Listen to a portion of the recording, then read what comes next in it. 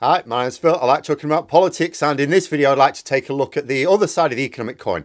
I discussed inflation yesterday, and I want to discuss growth a little bit here, based on a House of Lords report expressing concern at the serious lack of economically active working age adults in the UK, which is feared to herald long-term weak growth and continued high inflation.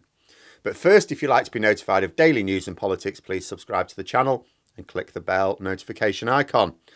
So the Economic Affairs Committee just released a report entitled, "Where Have All the Workers Gone?" It is in reference to the sudden drop in available workers in the UK in the wake of both COVID and Brexit. Basically, the labour force in the UK took a double whammy. Due to various reasons, which I'll go over, the domestic workforce shrank due to COVID, both directly and indirectly, and then Brexit prevented us from replenishing it. And as I alluded to in the video yesterday, the government may see advantages in having severe labour shortages in the UK. So it's not necessarily a matter of incompetence that the Tories are doing nothing about it. So the first thing to point out would be a graph in the report. Now it shows the number of jobs vacancies in the UK, and you can see a drop after the banking crisis and then a steady increase over the next few years. Then a huge drop again in 2020 as parts of the economy were literally shut down or severely scaled back. Since then, the number of vacancies has risen, but very steeply. Interestingly, it looks like it's slightly in decline in recent months, but still historically high. But we'll look at that bit first, because you may think, oh, if it's coming down, it's actually going to be all right, follow the trajectory. But you wonder if the reason for this is that the labour shortages, Brexit trade barriers, and the high cost of energy for businesses has led to a slightly lower demand for workers due to the following. First, businesses simply having to close the doors and call it a day. Obviously, if businesses close down, all of a sudden there's less demand for labour. You know, we know this has been happening a lot in hospitality, and hospitality is going to keep cropping up here. Second, businesses who need to trade with the EU shifting some or more of their operations abroad. Now, this has been happening ever since we left the single market. I'm not aware of any sudden influx in the last few months, so I would speculate that the closure of businesses is the more likely impact here. And what I would say is that it's unusual for the number of jobs available to go down as we approach Christmas. Normally, it's the busiest time of the year for trade, and the time when businesses, including in hospitality, if anything, are trying to recruit more. But the economy is in decline. With latest news today, which I may have to talk about in another video as well, is the economy actually shrunk more than was first believed in the third quarter. So the economy is contracting. We're basically in recession, and a drop in the number of vacancies does follow recession, as we can see from the drop following the banking crisis. You know, when businesses go to the wall, obviously then there's not as many jobs needed. So the slight drop we see here is another marker of recession. So it's not like it's just going to get back to normal value, unless, of course, our economy shrinks and stays shrunk. You know, remember that all a recession is when productivity goes down. And where productivity is down, it's because businesses are closing or scaling back. But despite this recession, the number of vacancies still remains very high. So that's a lot of businesses who are still trying to get workers in. You know, and in terms of why the number of vacancies is so high, seems to be a number of factors. But what must be remembered is one of two things happens, right? Either the businesses give up and say we can't get those workers, so they scale back and your economy remains permanently limited with growth. Or you get those workers into those jobs in order to boost growth. So we have to think, so why has it happened and how are we going to get those workers? So one factor is the extra demand for hospitality as a result of COVID restrictions. So what happened was, according to the Lords report, and this ties in with other reports I've seen, so there were a load of people who weren't allowed to go out during parts of the pandemic, which is still going on, despite what it says in the media. And so they were pent up, like, oh, I want to go out, want to go for the pub, can't go to the pub. Some of them saving money because they can't go to the pub. Once the restrictions were removed, pub, off to the pub. Large increase in demand for hospitality, right? Which then meant you needed to take on way more staff. A second factor was a similar explosion in job migration. So COVID also brought this period when people couldn't really change jobs. It's like they might have been ready to change jobs. Oh, no, because furlough and stuff like that. So then this pushed all the job moves into this period where restrictions ended. So the restrictions ended, all of a sudden those people wanting to get new jobs, getting new jobs. So you had a massive amount of job migration, which meant, of course, when they leave, at least temporarily, there's a vacancy left behind. Now, those two factors are short term. You certainly don't think the Bank of England would be overly concerned if these were the significant factors, because it would know, well, it's basically going to be over very soon. It's fine.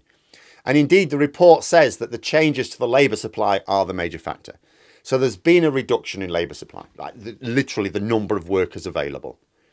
And this is not the first we've heard of this. We know that the pandemic significantly reduced the proportion of people in their 50s and 60s who were economically active. Number of reasons for this. Long COVID, much longer delays for hospital treatment for all sorts of conditions. So poor health is a reason for many not working. You know, the government, again, I'm seeing being urged to do more to help, you know, older people with health conditions get back into the workplace. Some will have retired early due to the upheaval. We also know that we lost a lot of migrant workers who went home as the pandemic kicked in and just didn't come back. In some cases, our post-Brexit immigration terms just made it too difficult to do so, too much hassle. The report notes that up until the pandemic, labour supply had grown due to net immigration, raising the state pension age and increasing the number of women in work. All of these things had allowed our labour force to swell. But this increase in labour supply is in reverse now. And the main reason is put down to people leaving the workplace rather than reductions in immigration. After all, we know that although EU-based immigration is down since Brexit, we've actually just increased immigration from the rest of the world, like Asia and Africa. But I think that's fine. I think the Brexiteers, I think what they hated was white people from Europe coming over here with jobs. I think they're cool with people from Asia and Africa. At least that's what I assume. You know, we were recently treated to a bit of an explosion of gammon as the data showed that immigration was at record levels, weren't we? Mind you, the numbers were inflated by one-off events like offering asylum to people from Ukraine and Hong Kong. But it didn't do much to diffuse the ranting, did it? But the point is that although we've lost out on workers from the EU, the government have encouraged more immigration from like Asia and Africa. The report notes that there are almost 9 million economically inactive people of working age, well over 500,000 more than before COVID. So that's like the major issue. It also states that we are the only developed economy where economic activity rates have not recovered to pre-pandemic levels. So and again it all ties in, just like we are the only advanced economy not to have recovered the size of our economy, our GDP, to pre-COVID levels, we're the only one not to have recovered economic activity rates, that's like people in work, to pre-pandemic levels. The only one.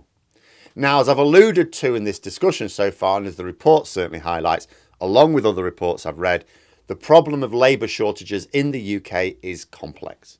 That is to say, there are numerous factors. The solution would be just as complex, with numerous solutions really needed. And some would be obvious and some not so obvious. We can see that COVID had an impact. We can see that Brexit's having an impact. We can see the impact of government policies that are not related to either COVID or Brexit. But when you have a report saying that the UK is the only developed economy in the world whose economic activity has not returned to pre-pandemic levels, one thing is certain. Regardless of how much each of the various factors are contributing to this phenomenon, if we are the only country still lagging behind, then government policy has to be behind it. It's the only constant. We cannot claim it's the fault of anything that did not also affect advanced economies. If the government always try and blame something external, but everything external is affecting other economies as well. We are the only ones lagging behind. That is because we have done something different internally, different to everyone else, that has harmed our economic recovery. They quoted another research group who said that if our economic activity rate growth matched countries such as France, I always pick on France because it's right next door, same size population, same size economy, right? We would have an extra million people in the UK workforce right now. And 1 million workers is basically what we're short of. And here we come to the crux of the problem and the inevitable consequences. Our economy is effectively a measure of productivity. If we have vacancies, that is productivity not occurring. If we have vacancies that remain unfilled for a long time, to the level we have, that's a lot of productivity not occurring.